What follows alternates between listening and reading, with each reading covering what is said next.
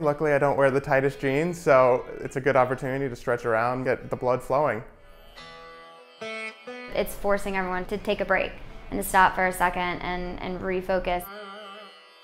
We have a lot of high-stress individuals that work in the office, and Yoga Means Business is a great opportunity for us to all kind of connect together on a different level.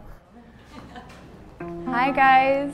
Well, it was I guess it's been about 8 months now, right? So we're still pretty new. Our idea is really to bring yoga out of the studio and into offices, and we wanted to make it really accessible. So no yoga mats, no changing of clothes, and all of the postures are really easy. So even if it's your first time, you can do it. Inhale. Exhale. Inhale. Exhale. You can almost feel a lifting up sensation.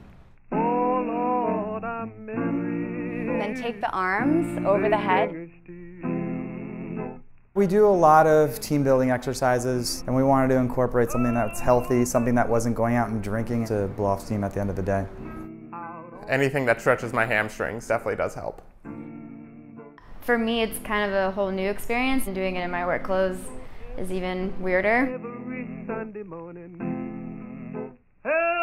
Jen and I both come from such a long background in the corporate world. There's a whole pendulum shift happening towards the area of well-being, and people are struggling to find a way to incorporate it seamlessly into the workday. So we left our corporate jobs and we're hoping to be the solution.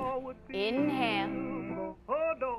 Exhale. This is a volume-based model for us. For the near future, we really feel strongly about making all of the Yoga Means Business facilitators have a business background as well as yoga certifications. Ideally, we're going to have many yoga teachers in many different offices in New York City. To be one unit, to be good Apple, to be electric, is to be present.